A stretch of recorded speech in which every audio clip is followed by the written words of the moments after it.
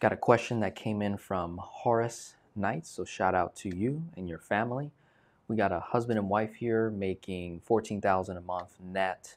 Expenses are around $12K, and they are saying they have a net cash flow of around $800, so anywhere probably as high as $2,000, maybe as low as $800. We have over $85,000 of debt. We're currently 58 and 51. So we have wife is a nurse, husband is in IT, and one of their biggest goals right now, they're trying to get out of debt, trying to fund an insurance policy for legacy purposes, and they're also intending or looking to potentially borrow from their 401k and also acquire a home equity line of credit to kickstart their process. So they're looking for guidance, right? So I believe they're in a really good position, and those of you who are also listening that make around this much, if you're doing over 10K, 15, maybe 20,000, but you're spending like 10K, 15, 20,000 a month, there's really just a couple of tweaks we need to make just on the foundational side. We're going to look at waste management. Where's all your money going, right? We need to know our numbers first. So where's your money going? How do we reduce waste? Right? So before I even go into what can we cut or eliminate to save money, increase cash flow, it's like, hey, what could we just simply reduce in waste, right? Waste management, proper stewardship of the money that's coming in and what's flowing out, right? After that, I like to typically look at the finance charges, taxes. Maybe there's something we can do on the tax side to reduce tax liability, keep more of the money you already make. Then on finance charges, that's where velocity banking could come in. It may or may not make sense for velocity banking, depending on where you're at, for this couple here, but also those that are listening. I think acquiring a home equity line of credit doesn't hurt, just to have access to capital in case we want to use it to accelerate debt or if we want to use it to increase our income. Right? So I don't know what their income goals are yet. Would love to hop on a call. I feel like for this particular family here, where they're saying that they don't have a whole lot of extra funds to work with, you know, $800 a month in cash flow sounds like a lot to some people, but when you start making $14,000 a month and you're only cash flowing $800 or even less than that, you're literally just one unexpected expense away, just like someone making $3,000-4,000 a month that's only cash flowing $100 or $200. It's literally the same. In my eyes, it literally looks the same. Someone that makes $5,000 a month and they spend $4,800 a month versus someone that makes $20,000 a month and they're spending $19,800.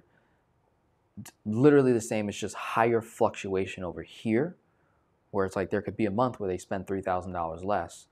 If we can figure out a way to create consistency in that, it's going to be a game changer.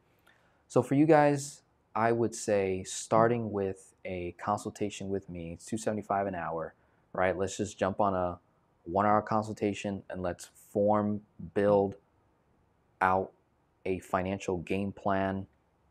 Let's map out the foundation where we need to begin.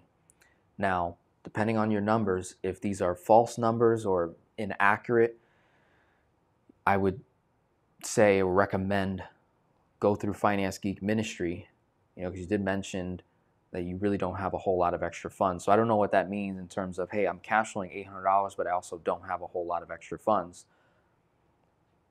If you can pull the 1-hour consultation, I would start there. If even that's a stretch, right? If you're like, oh, I really can't afford this right now, I got all these other things going on, go through Finance Geek Ministry.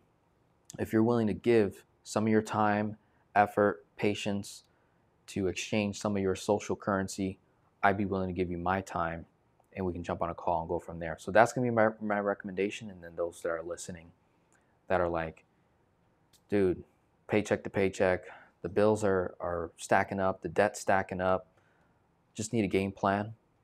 And I usually am able to really map out the next 3, 6, upwards of 9 months in that hour, sometimes up to a year.